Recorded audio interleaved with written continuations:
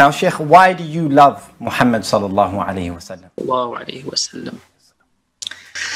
Where does one begin in describing the love for the one whom Allah subhanahu wa ta'ala called وَمَا أَرْسَلْنَاكَ إِلَّا رَحْمَةً لِلْعَالَمِينَ?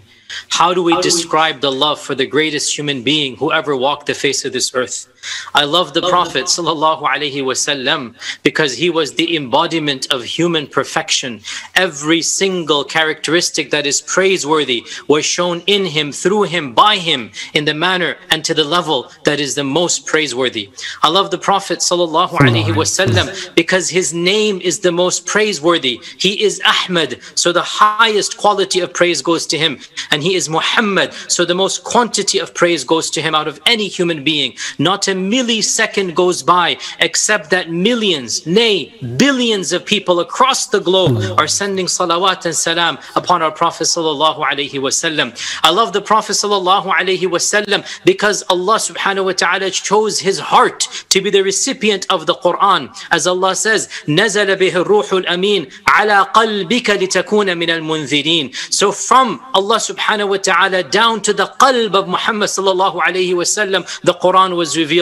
And from his qalb, through his blessed mouth and tongue, it was recited to all of mankind. So we have the Quran through the heart and the tongue of our Prophet sallallahu alayhi wa sallam. I love our Prophet sallallahu alayhi wa sallam because he taught us about our Lord, about the meaning of life and death, about the realities of death. Allah says, وَمَا كُنْتَ تَدْرِي مَا الْكِتَابُ وَلَا الْإِيمَانِ. You did not used to know what was the book and what was Iman until Allah subhanahu wa ta'ala sent the Nur down to him. I love the Prophet sallallahu alayhi wa sallam because throughout his life he exuded utmost dignity and respect. Never once in his entire life did he complain to any man about any treatment he received. Never once did he ask for favors from the creation. He lowered his head to none except for Allah subhanahu wa ta'ala. That is the pinnacle of dignity and respect. I love the Prophet sallallahu alaihi wasallam because he was the most confident and he was the most brave. Never did he flinch, never did he wince, never did he exhibit any fear.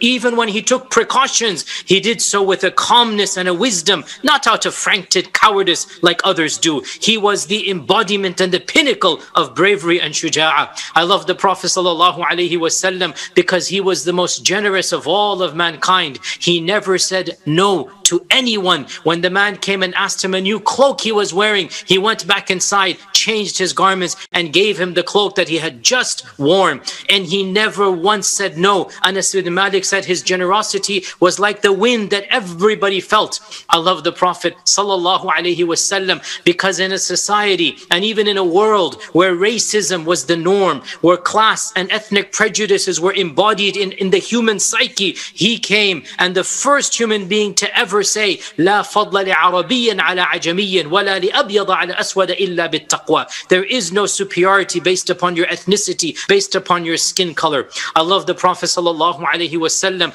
because in a time and a place where women were mistreated, where girls were abandoned, where baby infants were buried alive, where wives were inherited, where women were regularly beaten, he came sallallahu alaihi wasallam and he said, the best amongst you, O men, are those who treat the women the best. And he never once lifted a finger against a lady. I love the Prophet sallallahu alaihi wasallam because he was the most handsome and the most beautiful human being in persona and in person, in his physical appearance and in his akhlaq. He was more handsome than the full moon. I love the Prophet sallallahu alaihi wasallam because he inspired love and he inspired loyalty. What man is there that people around him automatically loved him simply by looking upon him? Abdullah ibn Salam said, I looked his face and I knew that this person is not a liar. Simply by his appearance he was giving da'wah. Simply his demeanor and his looks were so handsome that people embraced Islam upon gazing upon that noble and blessed face. I love the Prophet sallallahu alaihi wasallam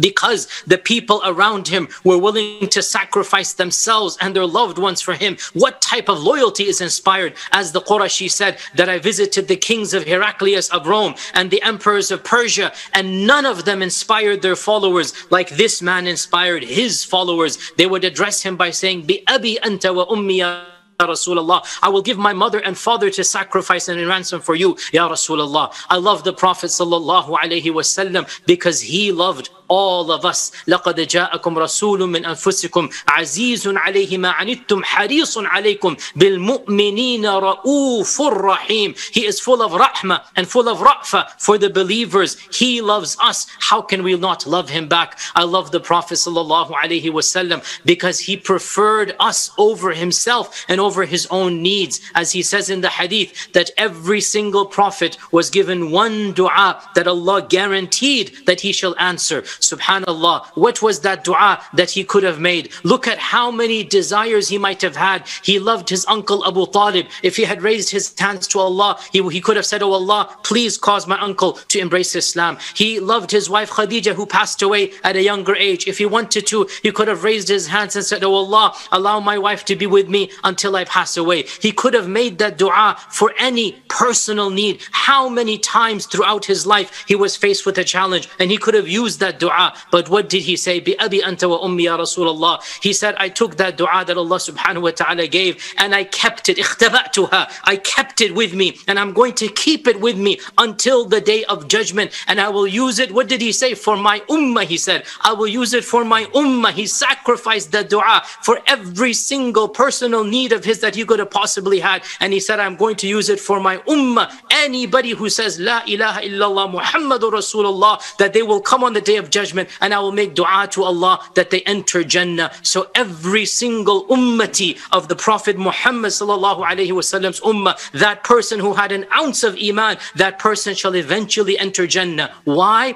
Because our Nabi, our Rasul, the Habib and Mustafa sallallahu alaihi wasallam, he kept that one dua, that one wish. Every Nabi used his dua in this dunya. Every Rasul took that dua and utilized it for some need, for some haja. One Nabi, one Rasul stood up and he said, I will save this and I will use it on the day of judgment, not for a personal need, not for my uncle or for my wife or for my this and that. No, I will save it for those who believe in me. So when he sacrificed that one dua for all of us, the least that we can do, bi abi anta wa ummi ya Rasulullah, is we love him more than we love ourselves, and we love him more than we love any possession and any belongings. How can any person not love Rasulullah sallallahu alaihi wasallam? I love the Prophet sallallahu alaihi wasallam for more reasons than I can ever explain, and my only wish is that because of this meager love that we have, even though we have not lived up to that love, even though we have not embodied that love, I have failed